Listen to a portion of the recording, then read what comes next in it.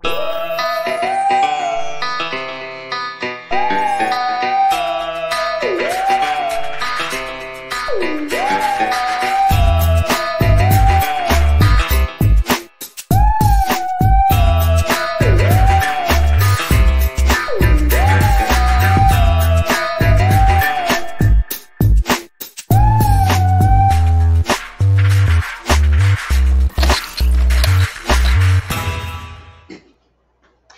everybody, and welcome. This is Eugene here, and this is episode 69 of Forensics Talks.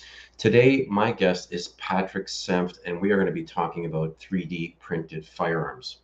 Now, just as always, this is live today. It's not recorded, so we do have a comments section, and as always, I like to know where people are from. So go ahead in the comments section and let us know where you're from, what city you're from, what country you're from, wherever it might be. And also along the way, we are taking questions. So if I see any questions or if we have time, sometimes I forget because I'm busy multitasking here, apologize. But yeah, we definitely want to see what it is that you have to say if you have any questions or comments. So go ahead and do that.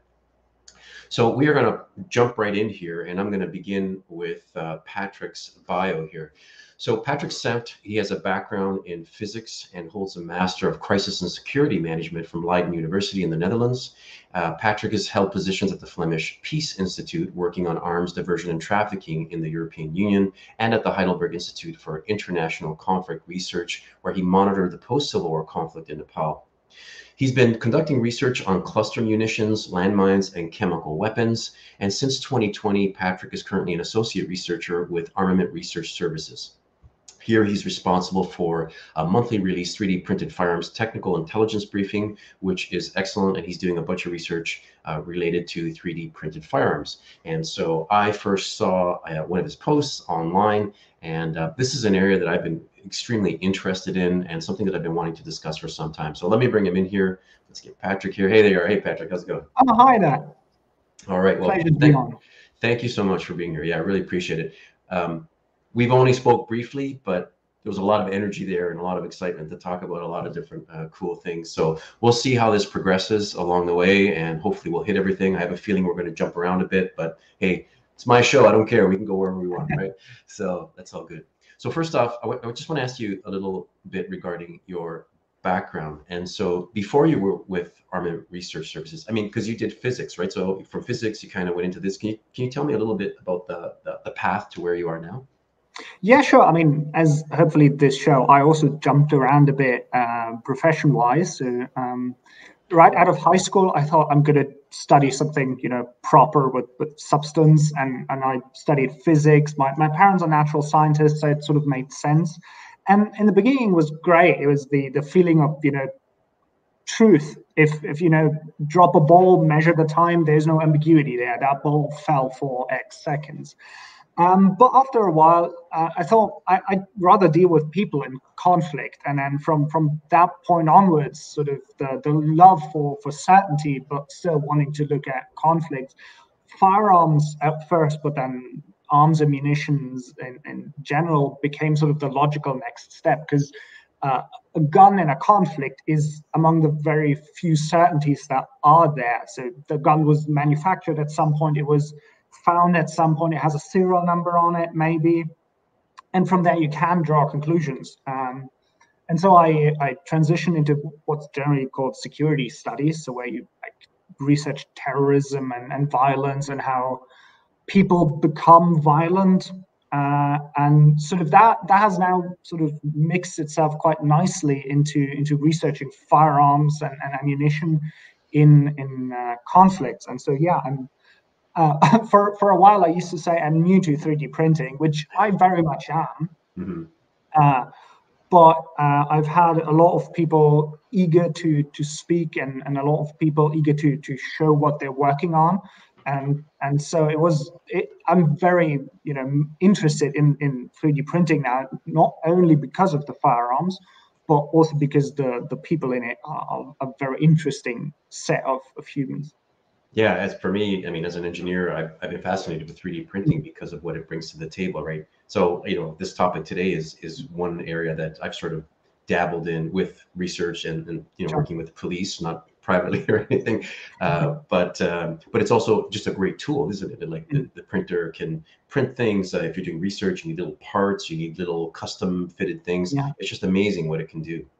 Well, let's get into it. So, the 3D printed firearms are, for some reason, it sort of rings differently than maybe some of the, like a pipe gun or a zip gun. And so these have been around forever. People have been making their own weapons or firearms. But when we start talking about 3D printing and weapons, what is it, do you think, that makes people sort of raise an eyebrow? So I do think there are two factors at play here. So one, sort of the distinction between improvised gun and craft-produced gun. So we refer to as an improvised gun as sort of a very crude, you have a pipe, you seal the end, you pour some powder in it, put a projectile over it, light it up, it fires a shot.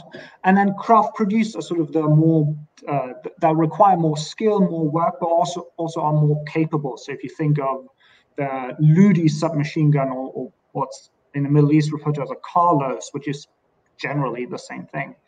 And so now the sort of distinction between those two was always skill. So an improvised firearm is pretty easy to build, but also can't do a lot of damage generally. On the other hand, a craft-produced firearm is generally more difficult to build, but also can do more harm if used in that way. And so we've sort of the observation prior to 3D printing was we're always more or less safe from craft-produced firearms because they are reasonably rare, not globally, of course, but they're quite difficult to build, and then that has sort of put people at ease. But I would argue 3D printing has sort of shifted that, namely that it feels like a capable 3D printed firearm is easier to produce. Now, of course, it's not trivial. Not everybody can just buy a 3D printer and print a gun. It does take skill, it does take dedication, but it's definitely more easy to do once you know how it's done. Yeah. And then the second aspect is, I think, the use of plastic. So if you remember when Glock released their first handgun, people thought they could go through airport security with it. Now, of course, they can't, but the danger or the feeling of danger was there. And I would argue that the same sort of happened with 3D printed firearms. So the Liberator that was released in 2013 is almost entirely made out of plastic. It's not a very capable gun by any stretch of the imagination, but sort of the fear was there that once that technology sort of matures and evolves, we'll be able to produce completely plastic 3D printed guns. Right. And so a lot of the times when you look online, you'll see that people will have like these old zip guns that they're either single use, like they only fire one cartridge, or they're very difficult to reload, so it's not like an automatic weapon. Or in the case of 3D printers, there's a reliability issue many times with the way these things are being crafted. But there are some now 3D printed guns that are very reliable and are up to par with professionally manufactured guns. Would you say that that's true? Yes, very much so. So I think, again, looking at what is out there with 3D printed firearms, one should distinguish between 3D printed firearms that incorporate purpose-built firearms parts. So, for example, you take a slide of a Glock and a barrel and then 3D print the grip assembly, and 3D printed firearms that use metal parts but which are not intended for firearms.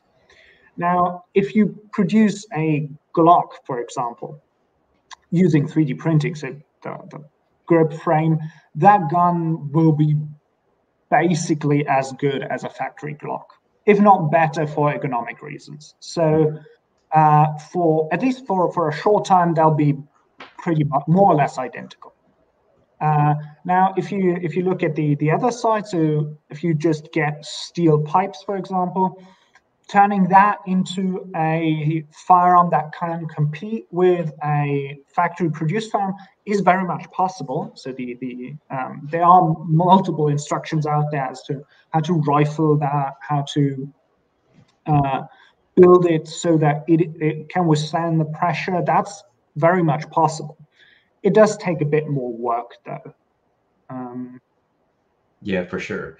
You actually, and I should let everybody know. So Patrick are you the editor of the technical Yeah. brief that you give? Okay, so you're the editor. So this is something that I'm going to show just a few little snapshots on the screen every now and then, but it's not something that is really publicly available. However, you did an article on classifying 3D printed firearms, and so I was wondering, could you just kind of go through the different classifications and the way Yeah. that you classified it? Yeah. So in general, sort of working with firearms, there are a lot of terms that are thrown around, but where the meaning isn't quite agreed upon.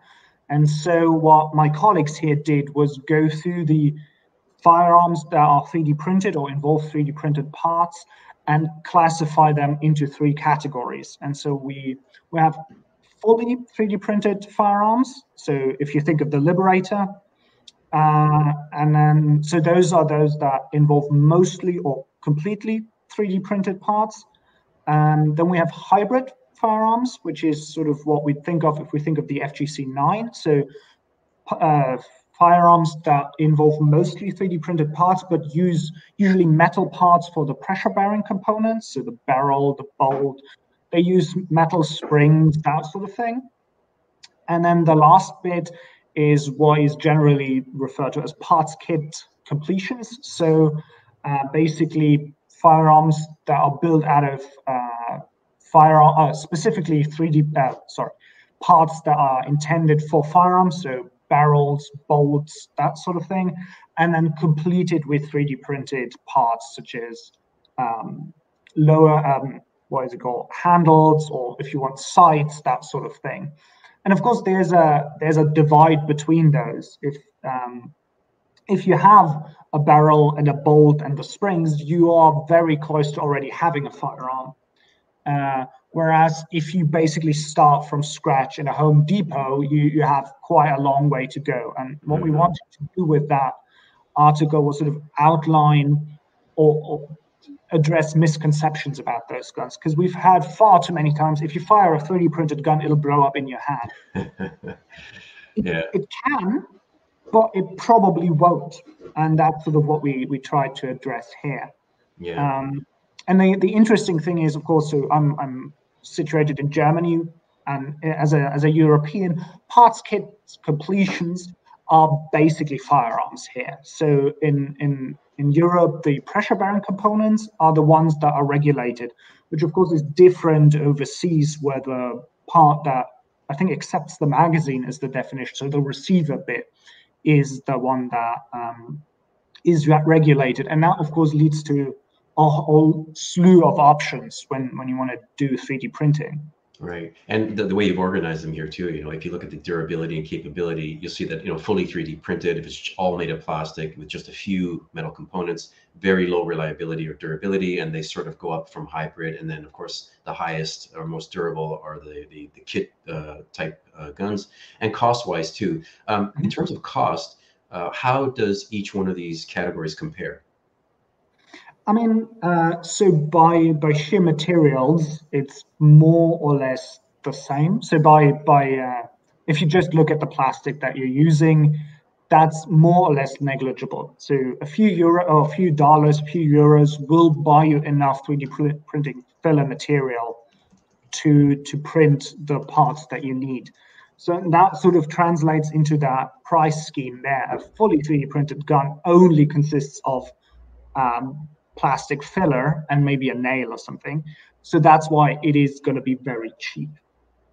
A hybrid gun basically requires the same amount of plastic, more or less, and then some parts that you buy in a hardware store. So pressure bearing tubes, for example, and then springs, screws, that sort of thing, that inevitably will increase the price.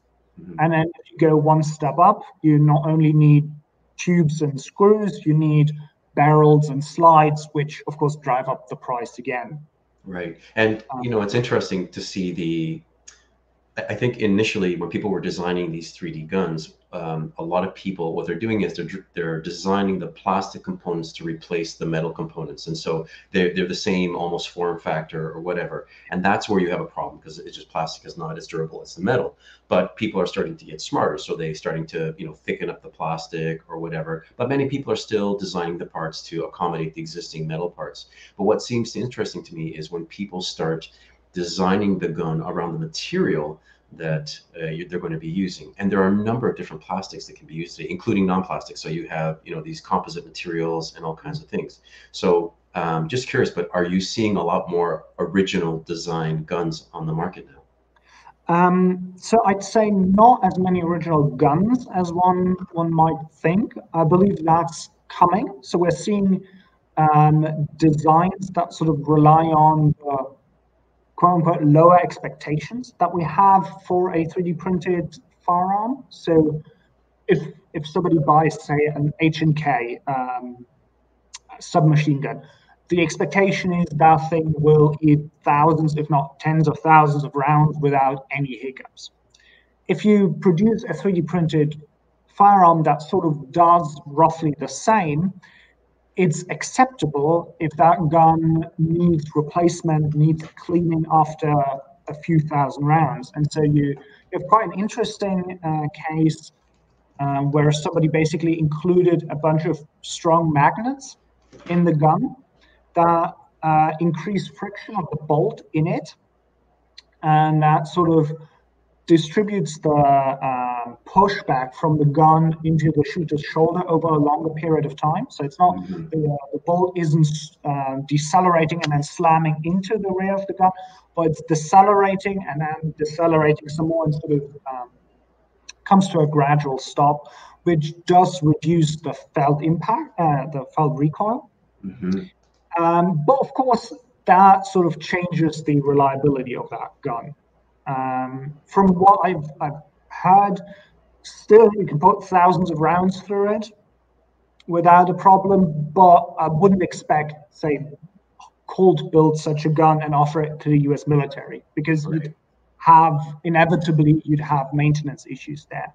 I think where we're seeing much more innovation is in suppressors, for example. So in very general terms, what a suppressor does is it gives the gases that are released when firing a projectile a place to expand and cool down, so they're just not released into the surroundings and make a big boom. Yeah, exactly that. And now with 3D printing, you can produce far more different structures than we could with conventional manufacturing. So we're no longer reliant on just baffles or wipes. You have what's generally referred to as a flow-through technology, where you give where the gases are basically just having to flow through a very long track in order to get out. And that is something that can be done far better with 3D printing than with milling, for example. Right. On the flip side of it, one should say that, of course, 3D printing relies on heating up a material so it becomes liquid and then allowing it to solidify. Per that attribute, 3D printed suppressors are a difficult thing to manufacture because suppressors are supposed to get hot. Yeah, that makes sense. And so there are viable 3D printed suppressors out there. They work. They're not yet comparable to factory produced suppressors. Sorry, yeah. No, go ahead. I want to come back to the different gun designs actually, and but I sort of skipped ahead at the beginning, and that was talking about the actual problem. And so obviously there's some differences between Europe and North America, or specifically the United States, because in many states it's legal to fabricate these components and that sort of thing. It's not illegal, it's perfectly legal. But for example, Canada, where there's strict gun control, in Europe, I know that you have strict gun control. There are still a lot of cases. And I think a lot of people that might be watching this or listening to this would be surprised as to the quantity of guns that are being recovered now that are 3D printed. So the horse is out of the barn. This is not like a one or two twosie thing. There are thousands of these guns out there now that are being fabricated. And I was just looking at some statistics. So for example, in 2020, in the LAPD recovered about 813 guns. In 2021, they recovered about 1,921. So that's doubled right there. in Philadelphia in 2019, they had about 97 guns. In 2020, about 250. 2021, 571. It's like it's doubling each year. And so, what is the sense, or what kind of feedback are you getting, for example, in Europe or in other parts? Do you see this rapid growth, like of doubling, or is it something different? So I have to admit, the individual police agencies hold those statistics rather close to their chest. But from what I can say, the numbers of, like, I get a report of a seized 3D printed firearm that is substantial. That's not just a piece of plastic that has been molded into something, monthly. So an interesting case for our briefing. So we have a case every month that we discuss, and I've never been short of discussing a case. So that's not to say that there's just one seizure every month. That's by far not the case. There are plenty, but the point is sort of that not only do we see the sort of standard liberators, if you will, over and over again, there's quite a variety. There's also quite a close or short time frame between release and the first seizure we see in Europe. So, for example, the FGC9 Mark II was released, I believe, in April 2021. And then basically a year later, we saw one in Ireland, which is not only interesting because Ireland has, even for European, in Northern Ireland, I should say, has, even for European standards, rather tight gun control. But it's also interesting that it didn't take that long for that information to be released and then to be seen in the wild. Right. And there were cases, so I know just like 3 weeks ago, there was an arrest made in Calgary here in Canada for somebody that is printing parts, components for firearms. They've been used. Actually, I believe you did an article on the former Prime Minister of Japan. Yeah, that wasn't a 3D printed firearm. Oh, that wasn't. It was a craft-produced firearm, and there was people suspected that parts were 3D printed, but as far as we can say, there weren't. But there was a very interesting seizure of firearms in Spain, I believe, last month, and that sort of is fascinating because the person, as far as I can tell, printed a piece of a firearm that I'd be very surprised if the person would have been able to complete, because it is a gun that requires a bolt, so a firearms part in Europe, that is only sold by few retailers in the US, which is interesting for the motivations of that guy. Was his intention just to see if he could build it anyway? Was his intention to just, had he access to that firearm part and I just don't know about it? But what that sort of shows is the ingenuity of those people, and also the rapid dispersion of that knowledge. So that gun hadn't been released for quite a long time up to that point, and it was already being seized in Spain. Right. Right. Let me ask you about the this article that you did here, the evolution of the FGC9. What's the significance of this particular firearm?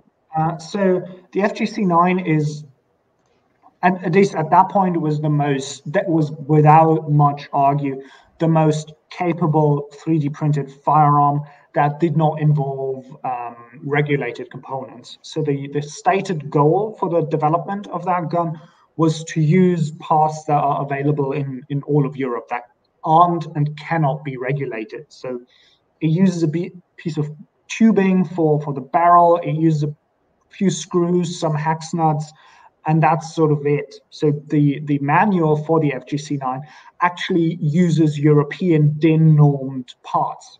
So the screw isn't an American 6-inch screw, but a European 60mm screw or whatever.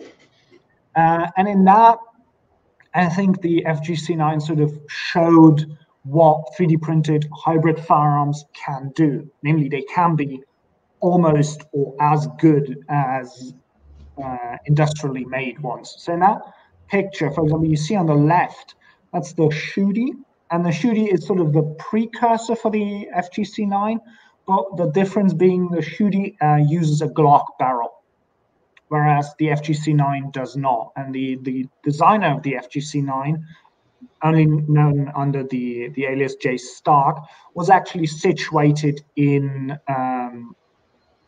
Germany at the time when he was designing it. And so that sort of highlights the impact of that gun. And we've seen FGC-9s in Finland. We've seen a version of the FGC-9 being sold on the black market in Turkey. It does pop up in a lot of places. Mm-hmm. And in these, I mean, what is the motivating principle, or what's motivating people to build these firearms in most cases? And I should say, like, you're in contact with many of these people who are using aliases and are some of which are very well known online or in the 3D firearm community. So what's their motivation? I don't think there's a singular motivation that sort of unites all of them. There are quite a few. I think for quite a lot of 3D printing designers, it's sort of tinkering, the ingenuity behind it, because it's not trivial to design a 3D printed firearm, far less design a 3D printed firearm that works reliably. So I think that's a large motivating factor. And then, of course, you have people that design 3D printed firearms sort of in the following the idea of PE Ludi. So the idea that as part of freedom of speech, there has to be the freedom to share information on how to build firearms. And sort of if that ends, that's sort of in their view a fundamental part of democracy.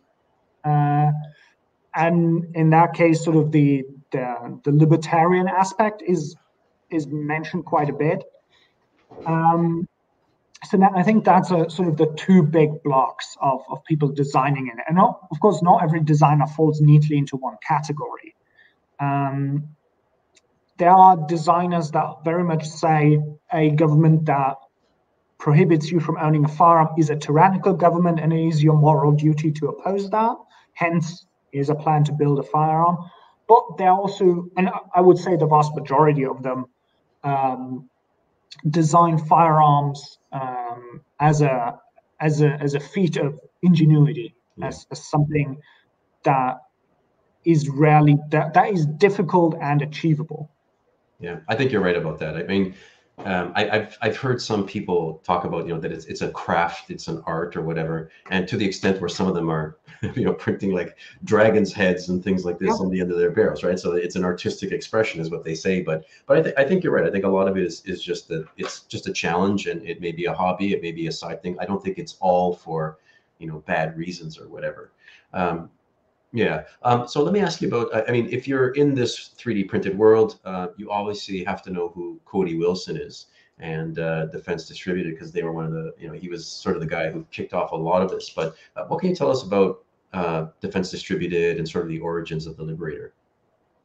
Oh, actually, I can't tell you a whole lot about that, I have to admit, because the Liberator as a gun sort of, or the concept of a completely 3D printed gun, more or less fizzled out. So there are 3D printed firearms that are completely or mostly 3D printed. They're still in existence. They're still being developed. But I think the most significant shift happened to hybrid firearms, or even firearms that then included purpose-built parts. And I think that's sort of a case with a lot of industries where there's a lot of craft involved, and something that I describe as reputation. So people are known for what they're doing. It's also something where individuals can be sort of can be attributed a bad reputation, and so I try and stay away from being personally involved with people like Cody Wilson, for example, right, who, as far as I can tell, has sort of does have a bad reputation among firearms designers. Yeah, I understand. But there was wasn't there a case recently involving a couple of seized Liberators in Asia? Yes, there was. So in Hong Kong, actually, that happened two weeks ago, if I remember correctly. Mm-hmm. Uh, as far as so basically there was I think a couple. So there was a couple and a third person that was involved, and the Hong Kong police seized two liberators, and as far as I saw, like a box of ammunition. So for Americans, nothing basically, and for Hong Kongers and for people in China in general, a huge amount, if you will. Um, I can't say a lot about their motivations either. It's of course the Chinese press would like to frame them as terrorists. I cannot say if they are, if they aren't, or why they built those firearms. But what is interesting is that a firearm that was designed almost 10 years ago is still being produced today. Yeah. That's sort of, and that's what probably the definition of a legacy is in that regard, that somebody designed a decade ago is still being produced and is still leading, or is still being produced in an environment where you have to think twice about producing a gun. Yeah. From a forensic perspective, what is the difficulty with tracing these guns, with trying to do analysis on these types of weapon, traditional types of forensic analysis, ballistic analysis, and such? What's the problem for people in the forensics area? So of course there's the sort of obvious challenge as to those firearms are rarely, they don't have any identifiable character, so there is no serial number on them. But then there's also the huge variety of things that can occur within such a firearm that makes identifying and forensic analysis of such a gun difficult. So namely, if you think a forensic laboratory, for example, prints a 3D printed firearm, fires it, and derives data from it, those data might be comparable to another firearm that was printed, to another firearm that of the same design that was printed, fired, and tested. But if they used a different plastic, or they didn't store the plastic correctly beforehand and it got a bit moist, that changes quite a bit. So there's sort of, in forensic analysis, there's a huge, or there's a bigger set of uncertainties now, simply because of so many variables that exist. So there's basically what was being done is profiling the 3D printed firearms. Mm-hmm. So that's a technique that's typically used for IEDs, where the argument is somebody that made a 3D printed firearm or an IED work once will sort of copy his modus operandi over and over again, because he knows that works. And that is one way to forensically deal with 3D printed firearms. There is some experimental work being done in Australia where 3D printed firearms are analyzed for what's called deposition stria. So the idea is that during printing, everything isn't set up completely perfectly. So there will be minor errors in the layers. So imagine a bump while printing. And that error will occur with a certain frequency. So whenever the printing head moves in a certain way, or something happens repeatedly, there will be that error that will be translated into the 3D printed object. The idea is that error could be used to identify firearms that were printed in the same printer, for example. Mm-hmm. They should mimic the same fingerprint, if you will. However, I should say that's just experimental work. I've seen it work in theory. There just hasn't been enough research to use that in a forensics case. Right. Yeah, that makes sense. That makes sense. And it's interesting. You mentioned about well, not just firearms, but the ammunition, grenades, all kinds of different types of things that could happen. Are you seeing any of that as well, like where people are starting to create other things? Yeah. Yeah, actually, I can give you a spoiler for the upcoming issue. We'll have a whole deep dive into 3D printed light weapons. So there are numerous users that print what an American would call a destructive device, or sort of what a firearms professional would call a light weapon. So it's like recoilless rifles, so where you have sort of a warhead filled with an explosive that is launched through a tube. We're seeing that. Also some smaller scale development from a user in Eastern Europe who basically printed projectiles that can be fired from a shotgun type gun that are filled with an explosive in the top and are supposed to detonate. So I think the caliber is like 13 millimeters on that. Again, no sort of there hasn't been any scientific research into how effective that is. The point is that is being developed.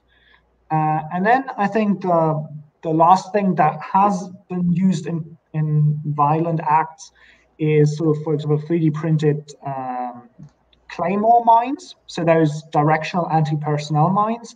We've seen those in Myanmar, for example, where anti-junta rebels used them. Really? And of course, that's sort of a shape you can do with a 3D printer rather easily. It's sort of a slightly warped box with sort of some shrapnel and then some explosives behind it. That we do see. Okay. And are there any places in particular outside of the U.S.? Because obviously the U.S. is probably the central location for 3D printed firearms and other things. But are there other places that you're seeing that are taking on to this, like taking on to the 3D printed weapons and things like that? Like, I mean, you've mentioned already a few places overseas, Asia and things like that. So, but any in particular that stand out for you? I have to say not really. So there are, of course, the harder guns are to obtain and the more desired they are, that of course fosters craft production of firearms and more or less inevitably also fosters 3D printing of firearms. So I think most famously in this regard is, as I said, Myanmar, where we've seen quite a lot of also FGC9s. Recently, that was the first time we actually saw them being used in combat. Before, they are mostly used for, let's say, photo ops. It's more or less of a status symbol because they look a bit more modern, more intimidating than just a beat up Kalashnikov. But beyond that, we've seen more or less whole assembly lines of 3D printed firearms, so like consisting of 3 or 6 printers. In Finland, for example, we've seen them in Spain. They're popping up pretty much all over the place. Yeah, and so when I mentioned so we're seeing some in the Middle East, but fewer. I mean, probably influenced by the ease of availability of other firearms. But because of the internet, there isn't a place that is unaffected by 3D printed firearms. It's just a matter of what's the easiest way to obtain a gun. Is it to buy it on the black market, or is it to acquire the skills, buy the printer, and then print 3D printed firearms? Okay. Hey, so talk to me about Armament Research Services, because I mean, we've mentioned it very briefly, but I'm not sure if people understand what it is that the company does, or what its purpose or its goal is, and then also about the briefing. I think for those that are really interested, it's a really great resource. It's not publicly available, but maybe we can talk about that after too. Of course. So Armament Research Services is a private consultancy service. And basically what we do is we offer knowledge and analysis support to bona fide organizations that use them for sort of that use them, period. So I've mostly been dealing with the identification and sort of classification of arms in the context of possible war crimes. So when in a place somebody uses chemical weapons, it's an interesting question. What are those chemical weapons? How were they manufactured? Where are they coming from? Who used them? And for that, ARIS offers sort of the expertise to do that. But of course, we also do trainings. So we have field days for NGOs that are dealing with firearms. So where we take them out, where we show them how guns work, what they can do. We for now, of course, with the war in Ukraine, we're quite busy with that. We have people on the ground monitoring, dealing with unexploded ordnance and the matter of how do they work, where do they come from, that sort of thing. And then what we're doing with the 3D printed firearms. So we had the one report that you didn't show, actually. We published one report, I think, in 2020. That was sort of the kickoff with proper academic research into 3D printed firearms. And this is sort of the briefings are the continuation of that. Where we're now seeing, as you said, 3D printed firearms quite often, even in Europe and in the States. And what that briefing is intended to do is give law enforcement and the intelligence community, but also civil servants and decision makers, the information that they need to deal with that sort of phenomenon. So what those briefings stand out as, they are all referenced. So whenever we're typing something up and the source can be cited, we'll cite it. So we're using the connections we have within the 3D printed firearms community to inform basically the other side as to what's going on, what is out there, what's possible, and also, and maybe more crucially, what's not possible. Mm-hmm. And so we had interest from like airlines as to, can you build a firearm that will not show up in a metal detector?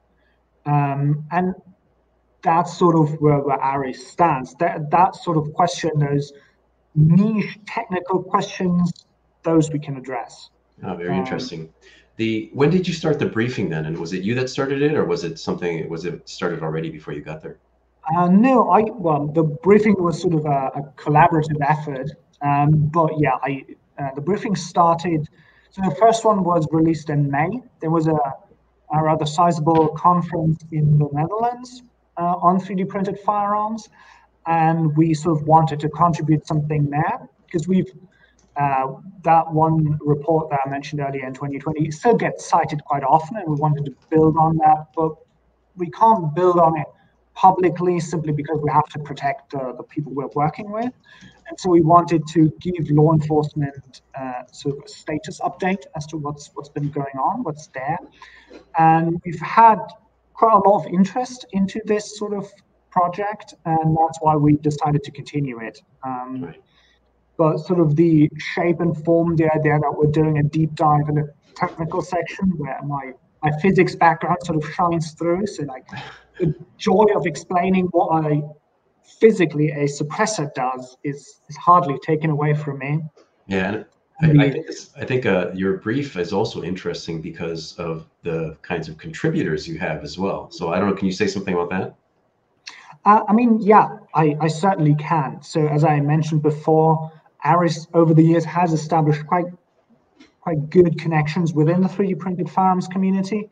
And so we have a number of designers, well-known designers of 3D printed firearms, that actively contribute articles to our briefings. And then we have a far bigger subsections of designers that contribute less formal insights into their work. So have a chat about when are they going to release their next project, what sort of are their experiences in durability, for example, which you can't really get from just the file. So a designer who's actually doing very interesting work with electrically ignited ammunition.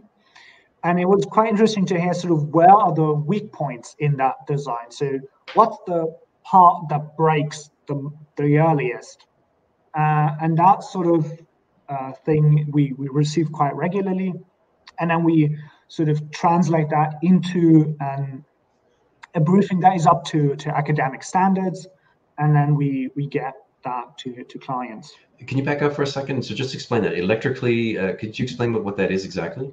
Yeah, of course. So if you take a normal cartridge, so a cartridge sort of has a brass cup filled with explosives, and then there's a projectile on top. And in the end, there's usually a cap with some chemicals that are impact sensitive. So when they get struck, they light up. Now, but that doesn't have to be the way. So you can ignite the smokeless powder to fire a projectile also via electricity. And that's sort of the design that individual came up with, where he basically has two prongs that penetrate, or one penetrates, the other one sits above the cartridge. And then there's a current flowing through it, which sort of sparks an arc. If you think there are USB chargeable lighters that pop up on Amazon quite a lot, it's sort of that thing. And then that lights the cartridge and then fires the projectile. I see. Wow, that's a new one. And that's really interesting because it eliminates a whole number of components, doesn't it?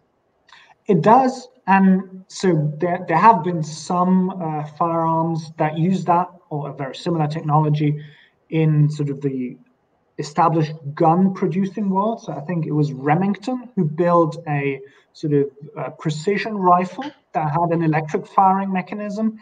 And what that did in that case was it basically eliminated the trigger pull, because you don't need to exert a force anymore. All you need to do is establish a connection. So it could be like clicking a mouse on a computer. Right. And we've seen that electric ignition system in the weapon that killed Shinzo Abe, for example. There was a battery pack underneath and then wires running into the gun barrels. And so that points to people use that. That's not just a thing for tinkerers. It does eliminate some components. It also, at least in the design of that 3D printed firearm, it eliminates the need to extract a case, because you print the case in a brittle plastic. Through the force of the smokeless powder, or I think in that case it's black powder, going off, it shatters the case, and then the explosive gas basically throw it out of the barrel. And so in theory, not in that gun though, in theory that will allow for a more rapid firing. Oh, wow. What would you say is today probably the most robust 3D printed firearm? What's sort of the one that everybody says is the standard, is the benchmark? As you said, the FGC9, and there's a Mark II version, which is a bit better, but the FGC9 Mark II is the most established 3D printed firearm with the highest capability. There are, in my mind, there are some designs that may offer equivalent or potentially even better, like high reliability, higher, more precise fire, but those aren't as established. So they exist. There are plans that you can build them from, but the FGC9 is without hesitation the most tested and basically the best 3D printed firearm you can get.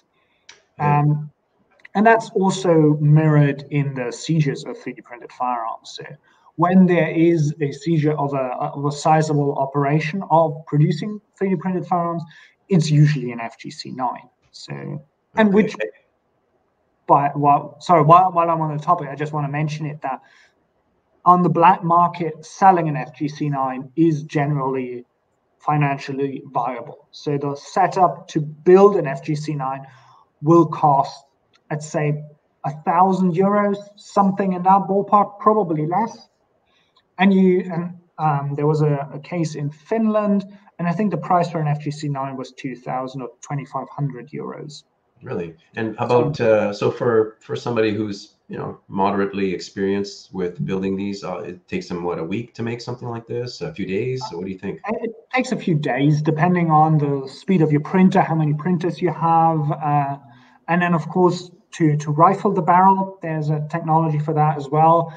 It isn't difficult. It depends on how how skilled or how talented you are, but basically everybody can pick up the knowledge to do that.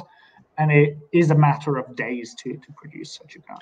You had mentioned the Ukraine before, and I thought, as soon as it came to mind, I thought, geez, they're looking for, people to donate equipment and all kinds of different stuff. So have you seen anything like where they're starting to build their own firearms with 3D printing or something along those lines? So what Ukraine has, or the Ukrainian forces have used quite successfully, is sort of small drones. So like those DIJ-3s, those little quadrocopters that you can buy, and then attach small explosives underneath those. But in order to ensure that those explosives fall basically the correct way so they explode upon impact, you need some fins. And those have been 3D printed quite a lot.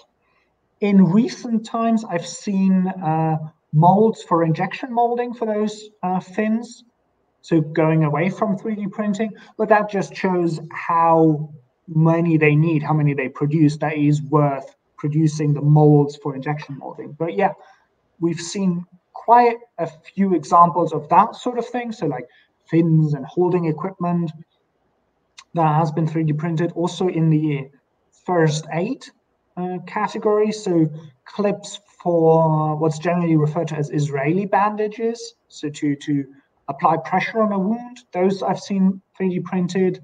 And I should say the Ukraine isn't the only example in this regard. So we've seen scope mounts being printed in Syria, simply because they weren't available. But yeah, Ukraine, of course, with those fins, as just one example, has taken it to a whole new level. Yeah, you had mentioned about some research before, like looking at the filament or looking at the plastics and sort of the stria or the way that the layers are being deposited. But what other areas of research do you see as being important to developing this field in the short term? Because it sounds like right now the doors have just been opened. We're at a very, very early stage of this, and yeah, I mean, I don't know how. I don't know. I mean, it's next year will be 10 years that Cody Wilson's printed the Liberator. So 10 years on, and it's becoming a very, very common thing. So there has to be areas that people in forensics or in academia need to start focusing on. And I was just wondering, in your mind, what those areas might be. So I think there's quite an interesting research team in Switzerland that deals with the forensics of an exploded 3D printed firearm. So they'll take Liberators, they'll take other mostly 3D printed firearms, fire them until they explode, which usually doesn't take that long if it's a completely 3D printed firearm, and then examine the remains and see what information can be derived from that. I think a very interesting sort of experiment I've seen recently out of Canada is there are 3D printed filaments that are water soluble. So they're typically used to build support structures that you can just then wash away, basically. But somebody printed a suppressor from that with the idea that you can fire it. It works. I've seen it work with 22 long rifle. Then unscrew it, throw it in a river, and it'll be gone by the time anybody finds it. Now, of course, a water-soluble filament is quite vulnerable to moisture just in the air, so it's difficult to print a gun out of that. But I think that would be an interesting avenue for forensics to see, is that possible? If it is possible, what are sort of the limiting factors to it? And then, of course, the sort of looking into the future, there are other technologies for 3D printing. So you can 3D print metal with the sort of a laser that heats up a very small spot. Those 3D printers are far too expensive for the average consumer at the moment. But of course, we said that about the 3D printers we're all familiar with 2 decades ago. So it would be interesting how that could develop into a system that is generally available to consumers. And then I think the last avenue that's probably more or less far into the future is other filaments. So the filaments that are currently being used. So the best one is a high temperature nylon, and you can print very robust guns out of that exhibit the same or roughly the same durability as industrially made firearms. Right. No denying that. But it would be interesting, sort of, what other filaments are out there that would slowly fall into the consumer realm, so that need even higher temperatures to be printed, or that need different printers, and then how that would translate into firearms. Yeah, I was thinking about, well, and we discussed this before, but I know I did a little project a few years ago with one of the agencies here in Canada looking at ammunition.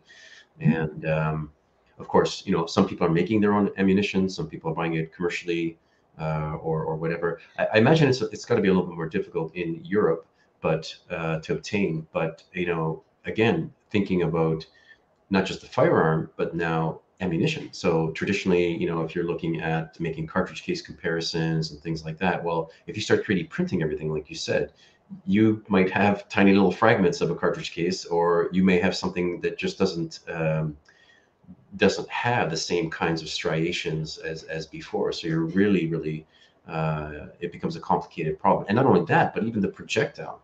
So some people might use a typical rounded nose shape or whatever, but there's nothing stopping you from putting anything else up on the front of there, right? You could put, I guess what they used to call flechettes, or you could add metal nails or something like that. Have you seen people doing funny stuff with the ammunition like that? So yeah, there's a company in the US that is developing what you typically call armor piercing ammunition. One should say they call it armor penetrating, but that's for legal reasons. So in the US, armor piercing is generally not obtainable or not legally obtainable for civilians. Armor penetrating is sort of not a legally defined term, but basically it's ammunition that is designed to defeat body armor. And what they're doing is basically using a small cup and then putting a very hard metal in it. And that cup then sort of has the dimensions of a 9mm projectile.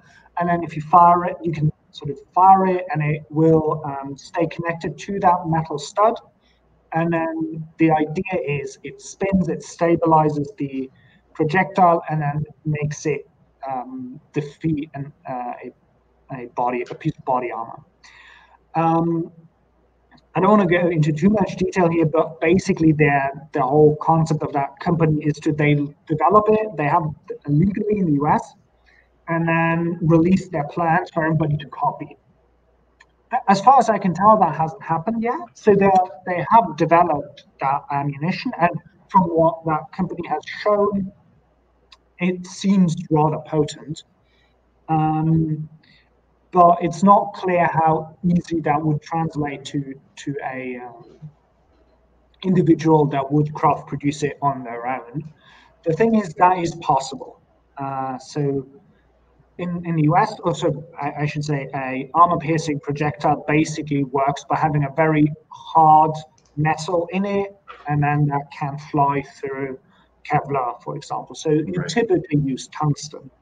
In the US, tungsten is specifically named as a metal in armor-piercing ammunition. That's why that company for the US uses other materials. But of course, an individual that does not care for the law is not stopped from just buying a rod of tungsten, sharpening the end, and then putting it in a cup. It would be interesting to see sort of forensic analysis or even testing of that sort of approach that isn't done from the people that try to sell you the product. Yeah, interesting. Actually, Frank just made a comment here that I thought was pretty interesting. He says, he talks about that so let me put the first one up first. He says, forensically, this has been a nightmare. Thankfully, they stand out against the standard tool marks you see until they become a more significant part of the open case files. Yeah, it's interesting about some people already seeing this, which I find interesting. What you're working on landmines and cluster munitions and things like this. So what can you tell me about like what's next for you? Like, are you continuing this research in that area? Are you in parallel doing anything with 3D printing, or is that something you're going to do later on? What can you tell me about the kind of work you're focusing on? So sort of the joy of what I do is that it requires the same skill. It's sort of an eye for detail, and once you have that and you find fun in asking and then answering very hard questions, it doesn't really matter if you're now researching 3D printed firearms or if you're researching Russian improvised cluster ammunition. For me, I'm really happy with the end of COVID because I'd like to travel more to the US and actually experience 3D printed firearms myself. Because in Europe, you only see them encased in resin, so nobody can actually touch them. You can only look at them. And from a professional perspective, that's just annoying. I want to experience it. I want to handle it. I want to fire it. So I think that's in a short term, that's a way forward. And then so ARES is publishing a comprehensive report on Russian cluster ammunition use in Syria reasonably soon. So I can spoiler that. And I'm hoping to be continuing that work in other areas of war, so in Ukraine, to assist the international community in documenting what's going on, to give people a tool in understanding what's being used, what can it do, what can't it do, what are you looking at, for example. So I'm hoping I get the chance to, or that project for Ukraine will come.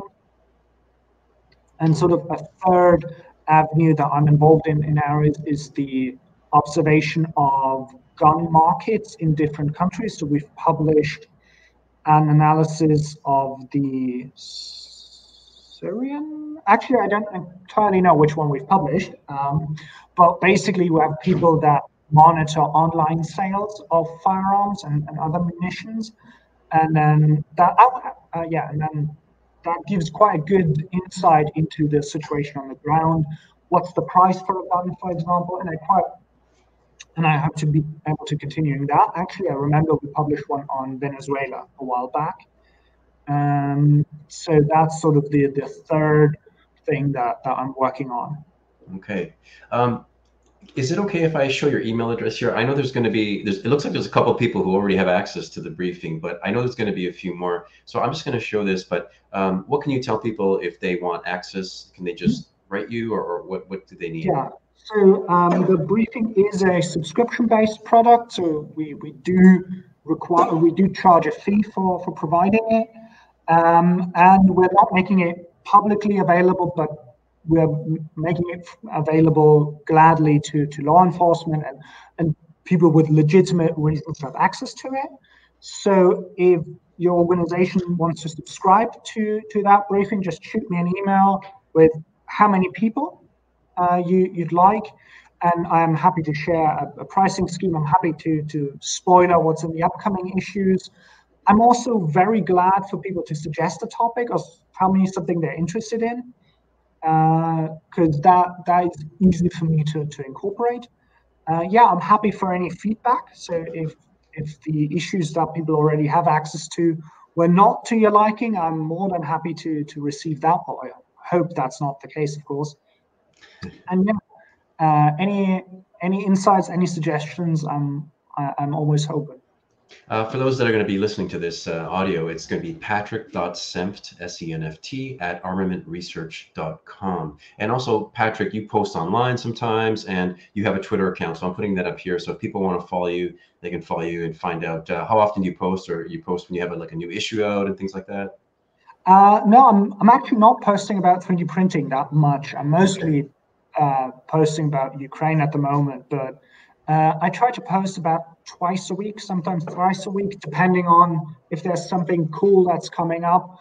But in my posts, I'd like to show sort of the what we at ARES do at this point subconsciously. So whenever I post something, I'll have a source for what I'm posting, or further information for people to read up on. And that's usually well received, because it's quite interesting if you like find an interesting landmine, and then I can say, well, not only it is that landmine and it can do that, but here's the Russian patent for it, for example, or something along those lines. So it's of course more of a hobby than anything else, but I'm happy for anybody to join me to find out what we can identify in firearms and ammunition around the world. Excellent. Well, look, Patrick, I want to say thank you so much for being here today. It's been excellent, great topic. You've got a lot of experience and knowledge and such. And yeah, I do me a favor, hang back, because I actually want to chat with you just for a second afterwards, and I'll just make some closing remarks. But yeah, thanks again. It's awesome. Yeah, pleasure talking to you. I hope I could offer some insights, something valuable to folks. And I'm happy to hear feedback. If there are questions that can be handled more easily via email, I'm happy to respond to those as well. Thank you so much for having me. Thank you. Hold on. All right, everyone. Well, that does it. Thanks to all the people in the Glenn and Frank in the comments there and chatting away and offering some really good insight as well. So I really appreciate that as well. So that does it for this episode of Forensics Talks. I am going to be back probably in a couple of weeks. We've got a whole bunch of new speakers that are lined up, and I'm looking forward to having you here again on some other topics. So take care, folks. Wish you a happy Thursday. Bye-bye.